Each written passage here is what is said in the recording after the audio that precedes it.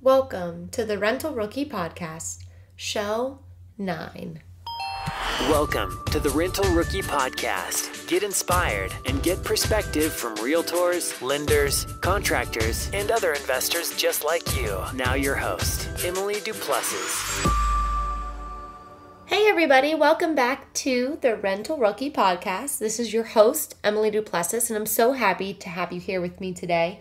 Especially, I know people can listen to this in the future, but I know right now when I'm recording this, it's right before the holidays. We're just a little over a week out from Christmas, and I know people are busy. We were shopping this weekend. The malls and, places were just absolutely crazy.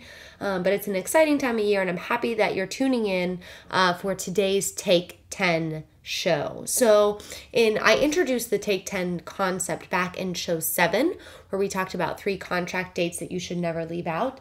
Today I'm coming back with you with another Take 10 show.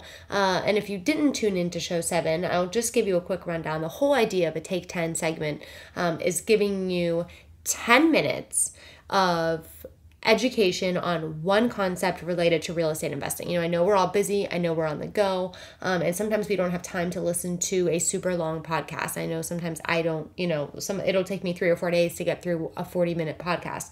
So the whole concept and belief and foundation of the Take 10 is 10 minutes, or as close to 10 minutes as I can keep it, of just straight facts. So I don't want to take up too much more time introducing. I'll talk a little bit more in closing about some things I want to direct your attention to. But today's Take 10 is going to be focused on things that you need to do and start gathering and preparing for tax season, right? We're coming up on the end of the year, as we get through the holidays and New Year's, and we start in, with all of our resolutions into the new year. We have to start thinking about taxes. And I think it's important that if you are, this is good for somebody who already is investing. Maybe you've just bought your first property and you're not really sure what you need to be keeping track of or gathering. Maybe you've been investing for a little while and you just need a refresher. Or maybe you're a rookie and you have no idea.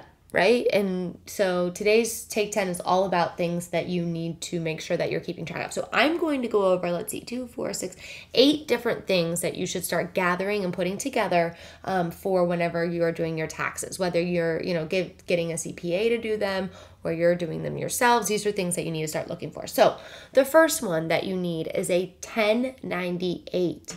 All right. So the whole idea of a 1098 is it's going to be an overview of the interest that you paid in your mortgage payments throughout the year. So every month you make your mortgage payment, your PITI, principal, interest, taxes, and insurance, and your interest is tax deductible that you pay on a property. So your 1098 is going to be a document or a statement that should be supplied by the bank that services your loan. Okay, so that's who should be sending it to you. So, sometimes I know in the secondary market of lending, right? You may be, when you closed on your property, maybe, SunTrust was the one who was giving you your loan when you closed. And then you get a letter 6 months later, 8 months later, 10 months later, and it's saying, oh, well, Wells Fargo has bought your loan and now Wells Fargo is servicing it, right? So you need to make sure that you're keeping track of and you know who is servicing your loan, and that's who you're going to get your 1098 from. So that's definitely something, you pay that interest all year long. You want to definitely make sure that you're able to deduct that from your taxes. The next thing, number 2, is your real estate tax records. All right, now this record, you may have to do a little bit of digging. You can find it on either your own on the county website, or if you check out your escrow statement, you might be able to find it on there. But that's just going to be a statement or a document that's going to show the real estate taxes that you've paid throughout the course of the year as well. So, one of the things you're looking for with the 1098 is the interest. The other thing that you're looking for are your tax records and the taxes that you paid. So you definitely want to make sure that you have those 2 things. The third thing, those of you who invest in townhouses or condos or any other kind of, housing development that may have an association. All right, so each month from whatever the association is, you should get some sort of statement from them, and, to pay your bills and so on and so forth. And so a tip really is to kind of keep track of those throughout the course of the year. Whether you are using a folder that's, a mile high with papers that you're stuffing in there, or you have some sort of online tracking system, you should definitely keep track of those things, because at the end of the year, when it's time to get all of this together for your CPA or for yourself, you're going to want to be able to total up how much you paid in condo or HOA dues, because that's going to come into and play into the analysis that you're going to run when it comes to tax time. The fourth thing that you want to pay attention to are management fees. So if you are not managing your properties and you have gone the route of hiring property management, kudos to you, because you're living probably, in all honesty, on passive income. So that's fantastic. I'm happy if you did that. A lot of us, including myself, are still holding on to managing our properties ourselves. But if you have paid for property management, you want to make sure that you keep track of the monthly fee that you pay them, because that's just another payment and another expense that's going to play into the total analysis, for running your business at the end of the year. You really have, and I say running your business because what you're doing, investing in real estate, really is a business. It's your business, and you're going to be able to write things off that are related to your business, and you need to be able to keep track of that so that you are making the best the best use of your financial resources as possible. If you're able to write things off and have deductions, you definitely want to make sure that you have your ducks in a row when it comes to that. Number 5, advertising. If you've done any kind of advertising, paid advertising, I should say. A lot of the advertising that we do is free, Craigslist, Postlet, some of those places. But I know that there are some people out there that advertise and pay for that. I know some people are using Facebook ads to drive traffic to their properties. And so if you're doing that, you want to make sure that you're, keeping a spreadsheet and keeping track of the expenses that you're paying on advertising. Our next one, utilities. All right. So this is number 6, utilities. This might not appeal to you if your tenants are paying all of your utilities, but if you as the landlord are paying any of those utilities, you want to make sure that you keep those statements. Those will be totaled up, and those will also be included in your overall analysis at the end. All right, so utilities are huge. The rent, all right, it goes to show that rent is your income every single month, and that you want that eventually down the road to be counting as income, and maybe for some people replacing your income and allowing you to leave your job and live a life that you wish to live. But you need to make sure that you're keeping track of all of your rent payments each month. So, if they're sending you checks in the mail and you're, keeping those checks, if you are doing some sort of online system, I know there are a lot of online systems out there that you can use. I'm sure you're able to get a statement from them that shows the rent and the monthly rent that's coming in. But what you're going to want for tax purposes is you will need to total up your gross rent. All right. So not the net rent, right? So not the rent, not the income, less your rent, less expenses. You want to total up your gross rent for your analysis, and you have to have a record to show that. So you can't just have an Excel spreadsheet and have, a box in there that says gross income and have a number in there. They're going to want to see some sort of record or tracking system that you have in place for these payments each month.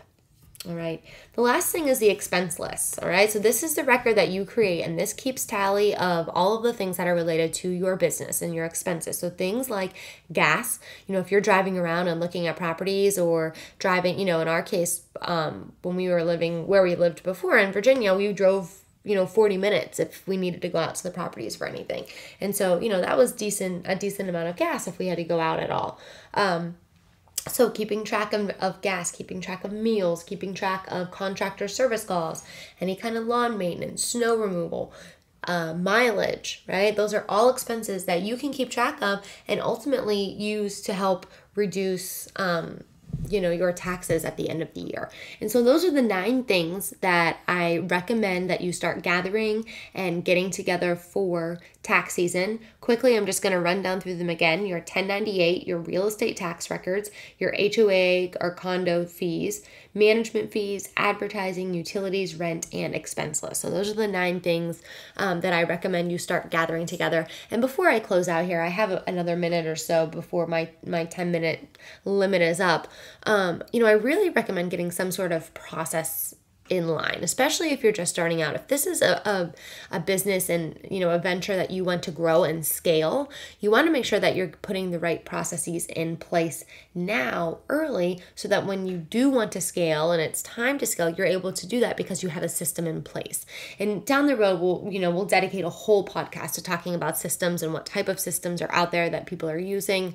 But it's definitely something to start thinking about and start dabbling in, maybe doing a little bit of research to find out, what systems are out there, what sorts of softwares or apps or things like that are out there that can help you, start keeping track of these things throughout the year. So you're not scrambling at the end of the year trying to get all of the stuff together. If you have a system in place that allows you to do it throughout the whole entire year, when it comes to tax time, it's no big deal. For you, it's probably just going to be printing at, hitting print on your computer and being able to print out some records that you've been keeping all year long, so there won't be any headaches. But that'll be something that we'll talk about further down the road. But I hope that you learned something. I'm just coming up on my 10 minutes. I'm really excited that I actually kind of stayed to 10 minutes today. Woohoo! Go me.